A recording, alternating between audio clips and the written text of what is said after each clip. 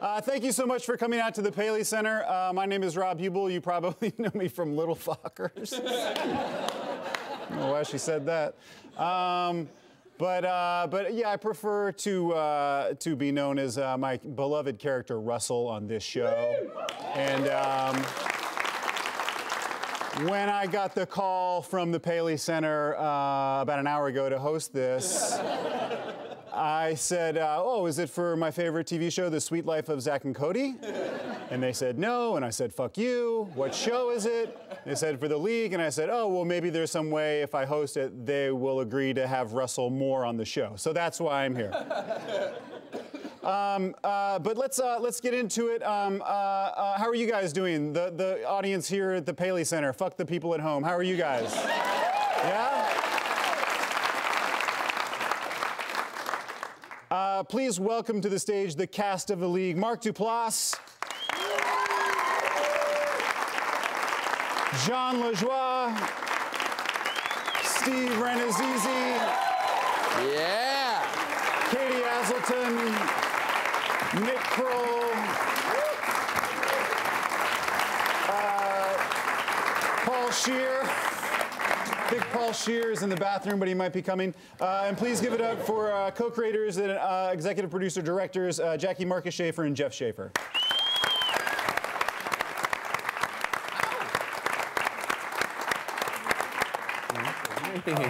This is a very important night of discussing television. Oh, here comes. Here's Paul. Paul Scheer. Oh, here comes Paul. Hey, buddy. This is, I love That you. was so tender, Mark. yeah. This is kind of a fuck you to Paul and to his character because as a joke, I'm not joking about this. We told Paul that we were doing a thing at the Paley Center in New York. Just figured we would keep it true to the show and the history of the show. So Paul's in New York. Is in New York at the facility there. He flew himself out there for it too. He bought himself a first class ticket too. That's weird. We were supposed to be on that flight with him.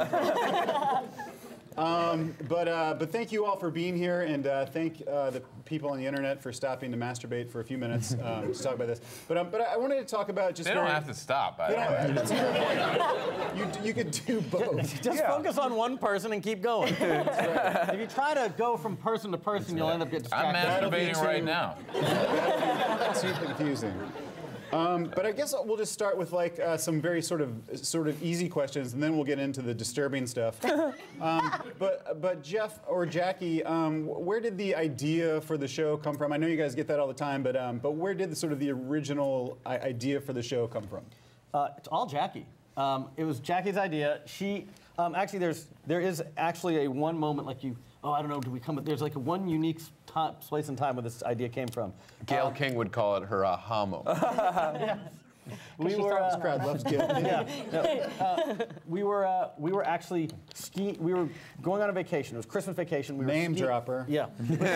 We were skiing in France, and it was Christmas Eve, and Jackie had gotten us reservations at this amazing restaurant in the French Alps, and it was Christmas dinner, Sunday night. The only problem was Sunday night in France was Sunday afternoon and back in LA, and I was in the Super Bowl of two of my leagues. So we have this nice dinner, and I keep pretending that the food is making me sick, and I have to go to the bathroom. So I keep running out to the snow, just out to the snowdrift. This is a while back, too. This is like pre-Skype, just to call at great expense to myself to see how my team was doing. I don't know what I could have changed. I just wanted to know. I had to know. So after the third time that I went to the bathroom, standing out in a snowdrift, and I look up, and she's just standing in the doorway of the restaurant. She's going, "This is the most pathetic thing I've ever seen. This is a great TV show."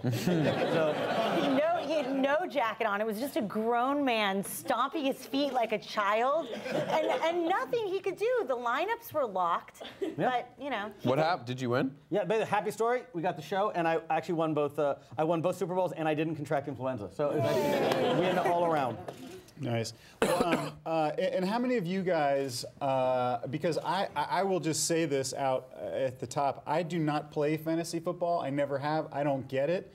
But the show is like one of my favorite shows. And like I think that's a testament to the writing and the acting on the show. Is like I am not interested in the fantasy football part of it but I watch football a lot, but I just don't do that. So, and I was just curious, like, did you guys? I know you guys do it now, but did you before? Did you know about fantasy football? Was it on your radar at all?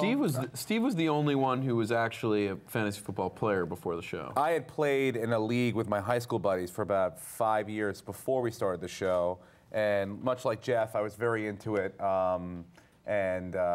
I guess in some aspects I've been labeled as like the expert on for the show, but I'm just bad. Yeah. I'm just not good at it. Use the word. That's not what you used to say. That's only what you say now after the last 2 years of the league. You were good, in all fairness, because I remember when we auditioned together for the show, you were really shitty in the room. Like, you were a terrible actor. Yeah. And then we realized he actually knew what he was doing, and we're like, I think we need somebody. Someone's got to add legitimacy. Yeah, he's a stats guy. Yeah. But So, certain shows have a straight man. He's our stat man. That's it. So. And so we've played now 2 seasons, so we have a league internally on the show of all of us, basically, and obviously Paul. Paul, you don't have anything to say? Okay, so, but Steve has not made the playoffs either year. No, it's 8-man. The top 4 make the playoff, and I haven't made the playoffs either year. And the 2 winners of the league are 1 and 2. The Katie and Jack.